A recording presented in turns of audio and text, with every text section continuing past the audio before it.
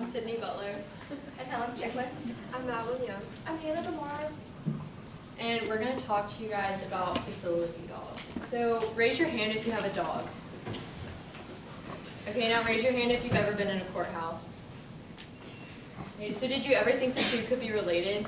70% of our participants didn't, and neither did we until Dr. McQuiston came into our lives. Let me give you a little background.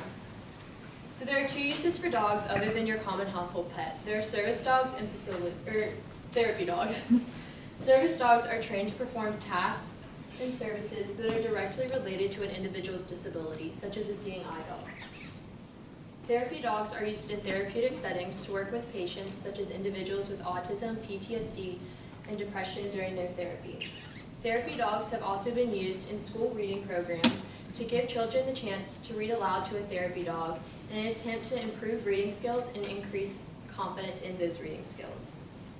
The positive effects of dogs seen here has sparked the growing use of facility dogs within our judicial system.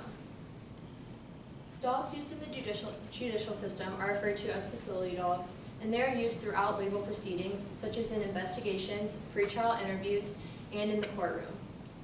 Facility dogs and their handlers, usually attorneys, receive extensive training before the dog is allowed in the courtroom. Our study focuses specifically on the use of facility dogs during testimony to comfort testifying witnesses. There are currently 131 dogs in 34 states being used. 2 of these dogs are in South Carolina. There's one in Anderson and one in Charleston. This is a picture of Roma, the facility dog in Anderson, South Carolina, whose handler is actually a Wofford grad. So who needs the assistance of facility dogs during trial?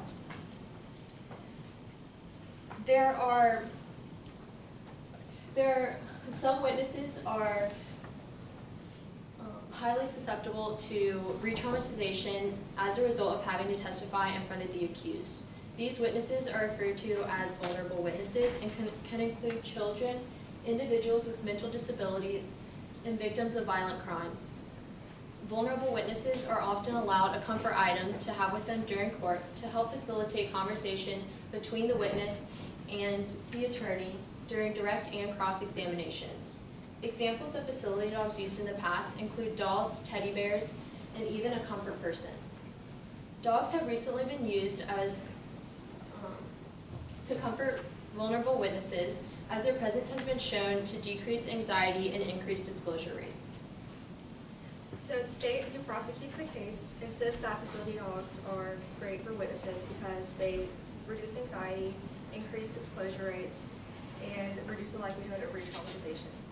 The defense, on the other hand, has argued vigorously against the use of these dogs in the courtroom.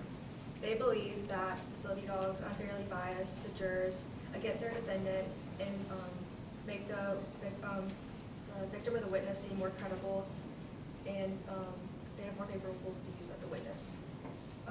In cases in which facility dogs have been used, in the ones that the defendant has been convicted, the case has been brought up on appeal based on the use of the facility dogs. However, judges have denied these appeals, saying that the dog does not unfairly bias jurors towards the defendant or against the defendant.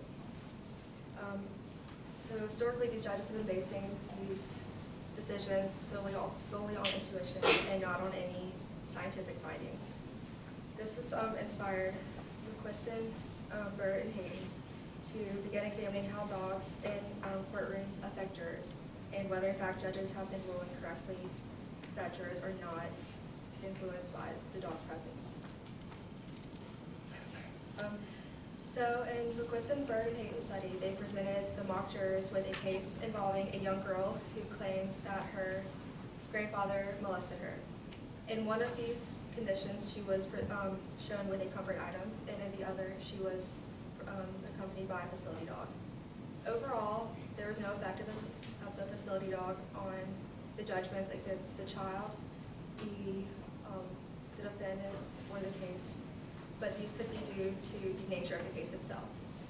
It's with the young girl accusing a family member of assaulting her, this could have increased or elicited such a strong emotional response from the mock jurors that there really wasn't enough room to see if the dog itself had any effect on their judgments in the case. So other research using different types of cases was warranted. So the emotional reaction elicited by the previous research by Dr. McQuiston may have overshadowed some of the other things going on in the courtroom, specifically the dog. We know that jurors sometimes have trouble looking at other things in the courtroom. For instance, things that affect them aside from evidence can be religion, race, gender, age, and socioeconomic status of the victim or the defendant. Specifically in sexual assault and molestation cases, there can be a stigma held against individuals who come forward claiming sexual assault, specifically males. And for women, research shows that sometimes women are blamed for their role in their sexual assault. So it is important that research examining the way that the legal system looks at these witnesses or these victims takes into account these separate variables. So for our research, the purpose was to examine how a facility dog affected jurors on how they affected juror decisions as a function of victim gender in a case for molestation of a teenager. Our design was a 2x2 between participants design. One independent variable was our facility dog and the other was the victim's gender. For this study we had 3 hypotheses. The first was that the facility dog would elicit more favorable views towards the victim and more biased views towards the defendant. The second, because of societal stigmas and taboo, we felt that men often struggle to come forward claiming sexual assault. So we hypothesized that mock jurors would feel more sympathy for the male victim and therefore find his story a little more credible.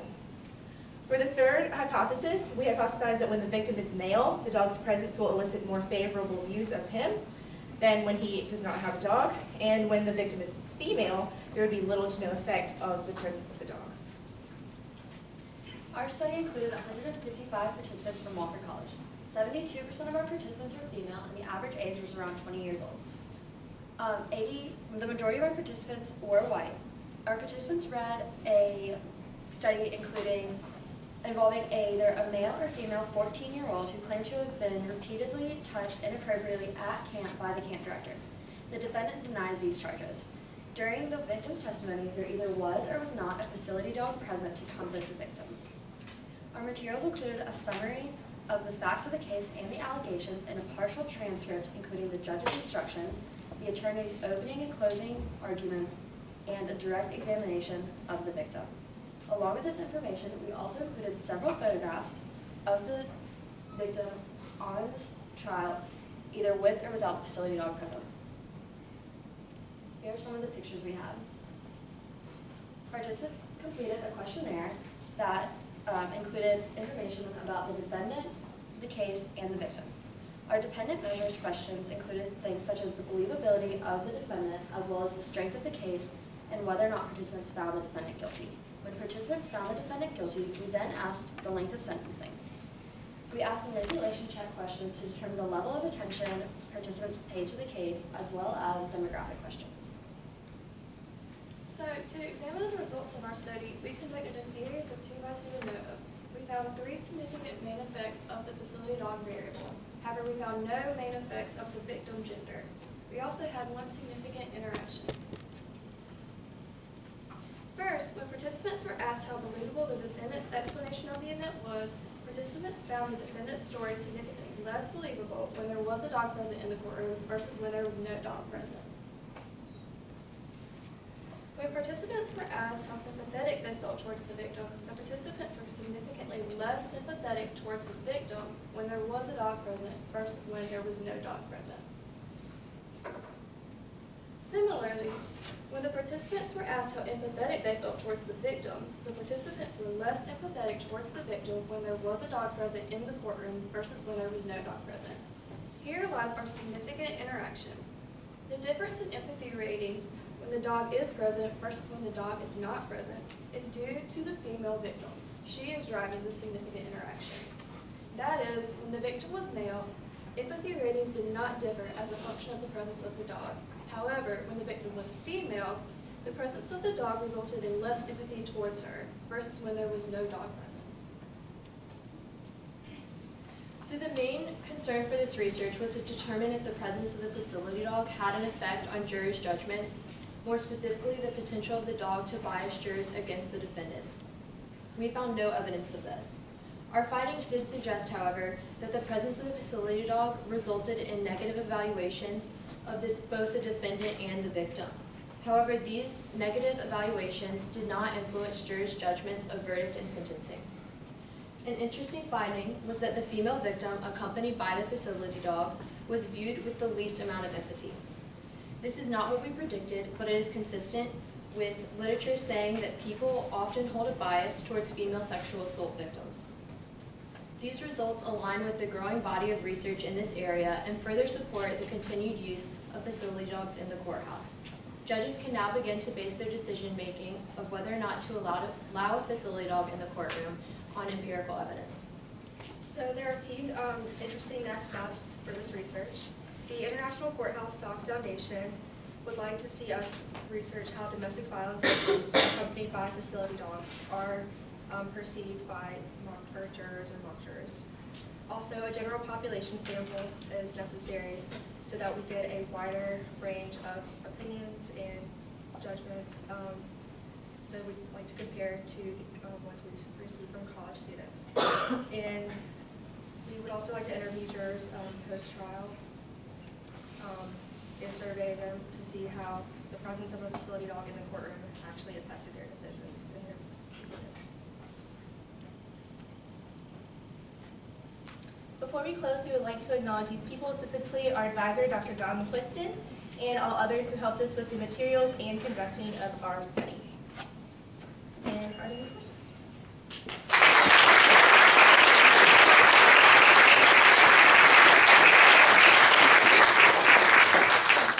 All right, any questions for this group? So it was interesting that the bias changed for the females, but only with the dog.